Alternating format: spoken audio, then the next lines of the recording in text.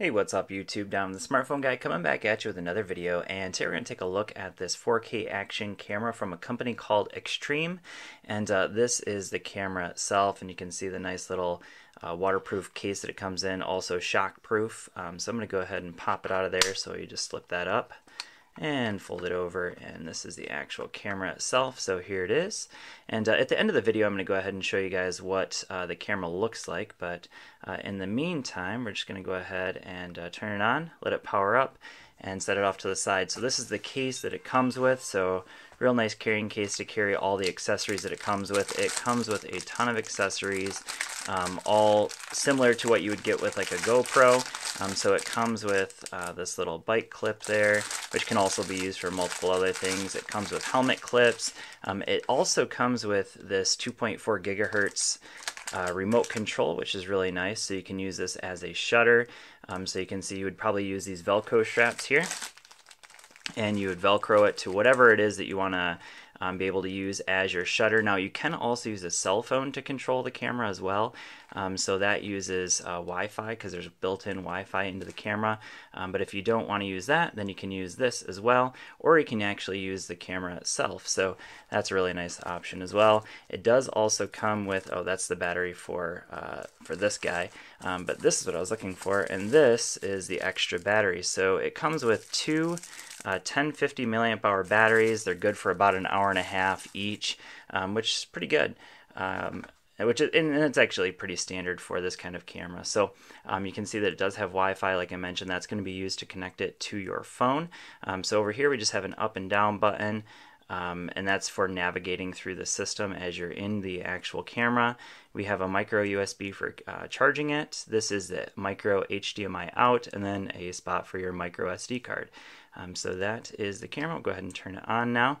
Now it is going to say that I don't have an SD card in there, but you can see that right now I have it set at 1080p at 60 frames per second, and we'll go ahead and hit the mode button, which is the front button right here, and that'll cycle us into the picture taking. And so now we're at 16 megapixels is what it's currently set at. And then this is our slow motion mode, so you can see at slow motion and shooting at 720p at 120 frames per second. Now all three of these modes so far, I'm going to go ahead and show you some videos of what that looks like, and also some underwater footage as well. So then again, this is where your pictures would show up, but at the moment I took the SD card out so that I could actually upload some video to this video.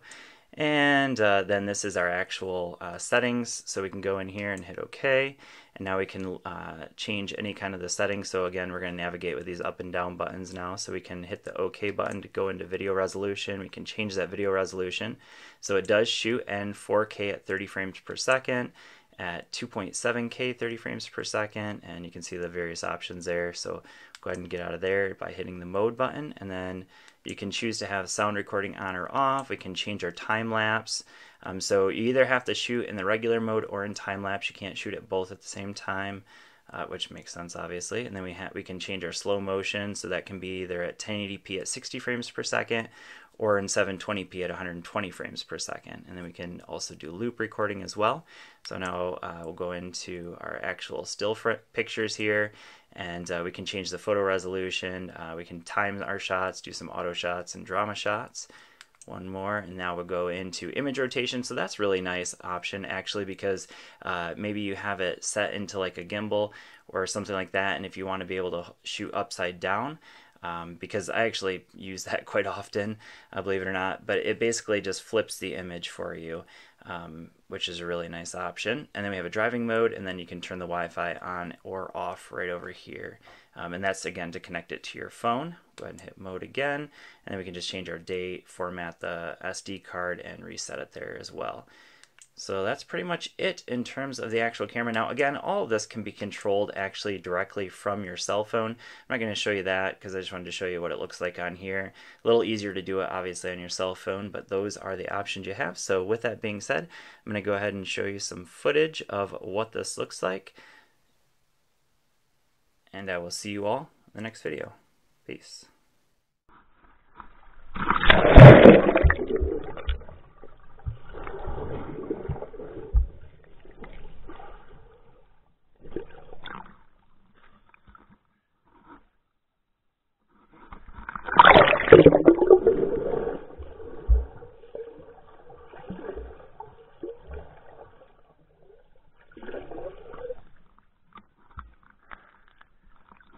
stop.